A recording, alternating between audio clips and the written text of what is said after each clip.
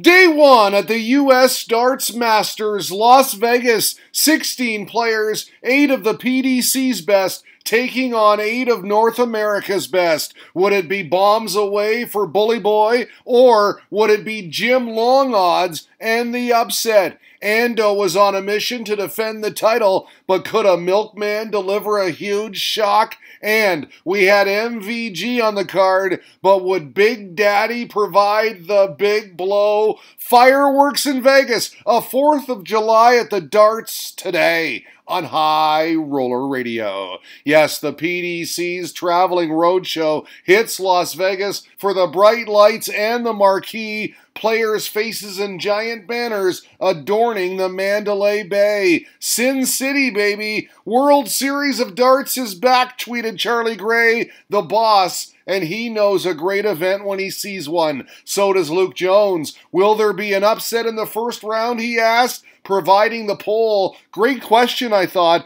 but Aki Balboa was laughing out loud. How about this? There will not be any upsets in the U.S. Masters, he replied. American, Canadian players, they aren't good enough. Wow, the Rocky of darts pulling no punches. Rob Crosby, Leonard Gates, the most interesting to me, noted Swanee. Upset possible, he said. Speaking of Leonard Gates, did you know he used to be a pretty good baseball player? Even had his own trading card. We thank Tom Sports Journal for tonight's schedule. There you see it, a jam-packed card. 8 matches for us on this Thursday. A tungsten treat. So, the stage all set for the 2019 North American Darts Championship and the U.S. Masters. A nice-looking venue right there, the Mandalay Bay. All right, here we go. Gerwin and Gary to start. Price v. Mawson, a Canadian who now resides in Florida. He started well, leveled at 1 here on tops. He then hit tops again in the third leg to break for 2-1. Big stage, though. Just what the Iceman likes. He stormed back with 3 on the spin. This fan loving the darts in the 6th leg, which Gezi would take on double 10. 4-2 now, but full credit to Mawson. He nailed double 16 to get things back on serve and then held to tie it up. But from there, Price upped his game, upped the ante. Do you see 3 darts here? Because that is a maximum, folks. Unreal. He liked it. We got the roar, and then we got the handshakes. 6-4 your final. Gezi averaging 94.7 with 4 180s. Rubbish, he said. Probably the worst I've played all year. On his potential second-round clash with Gary Anderson, they haven't met since the Grand Slam. I'll play as I always play, he said. I won't be backing down.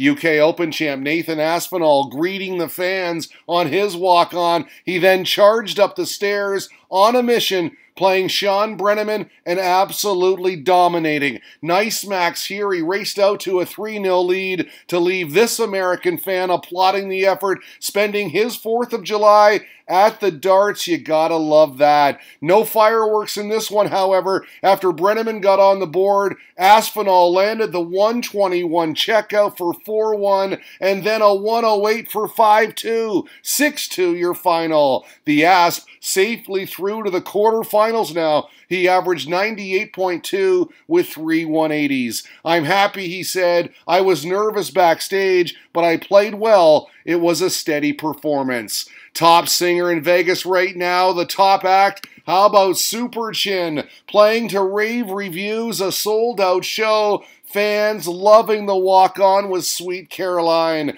The Northern Irishman up against American Daniel Baggish and cruising. Great darts here, a second leg max. We got a fist pump on his way to 3-0. At 4-0, Baggish got on the board this way. The very nice 87 checkout, double 18 good. He says, that's what I can do. But 1 was all he could muster. Super Chin wins easily. 6-1 your final. He averaged 97. I was wary of him, Gurney said. I wasn't going to go lightly on him. The always smiling Jim Long enjoying his intro, taking on Michael Smith tonight. Great start for the Canadian, held in the opening leg. Bully Boy, though, took the next 2, but we got 6 starts of magic from the Canuck in the 4th leg. The 180 first, then the 63 finish, back on serve 2-2. Fast forward now. Smith about to throw, leading 4-3. How about 5-3 on this? The spectacular 131. He went 51 tops.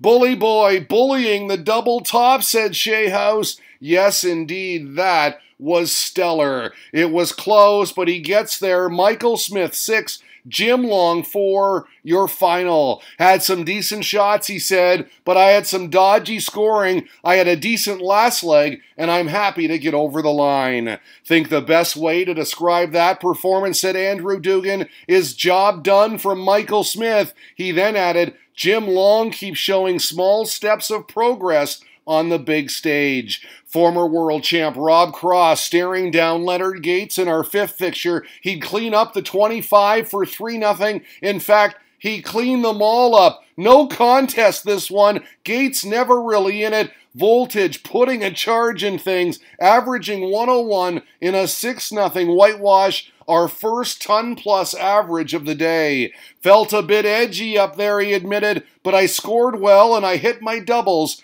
I'm ready to play. Gary Anderson saluting the Vegas faithful ahead of his tilt with this guy, Elliot Milk, and the milkman was delivering early. After holding in the first leg, he broke in the second here on double 19. Great start, but the Flying Scotsman stormed back with 3 in a row for the lead as he adjusts his flights here. Milk got it back straight away for 3-3, but this was the key shot. Very next leg, Anderson with a 92 checkout to break, pinpoint on double 20. This 180 would help seal it. Milk played well, but the cream always rises to the top, as they say. 6-4 your final. Ando averaging 97, and yes, he will play Gezi in the quarters tomorrow. That is tasty. I felt a bit nervous. It's been a while, he said, on playing Price tomorrow. I love playing darts, he said. We'll see what happens. Peter Wright squaring off with Canadian Jeff Smith next. And with darts like these, the silencer broke to get them noisy in the first leg. He landed another 180 in the third leg, but even still fell behind 2-1. He found this, though, the 106 checkout, double 16 for 2-2. Shots fired. Shout out to @SupportPDC. He was just camping with Jeff Smith in Canada. Now he's in Vegas, cheering on his good friend. It got to 4-4, tight match. 9th leg, Snakebite says, I'm clutch on the 81. Wow. Bang, bang, 57-24. Smith had just hit the lot with a maximum, and Wright was pumped. Big reaction. We'd go to a decider, and yes, the sigh of relief here as Peter Wright gets over the line. That was a close one. 6-5 your final. Okay, our last match featured world number 1 Michael Van Gerwen versus US number 1 Darren Young. And despite shots like this, it was all MVG early. We got fist pumps and roars on his way to 3-zip. A rout? Well, no, because he missed darts at double for 4 on the trot, and the American pounced big time. A timely 105 checkout to get on the board and keep it close. He loved that one. Then he rallied. Another reaction here as he leveled things at 4 from 3-0 down to tie ball game. But from there, Mighty Mike took over. First, the 95 checkout as he climbed the ladder. Tops good. That's what he can do. And then handshakes. Quality tilt. 6-4. Michael wins it. So there you have it. Day 1 of the U.S. Darts Masters complete. The quarterfinals set for Friday. Aki was cocky, but he got it right. No upsets today on High Roller Radio.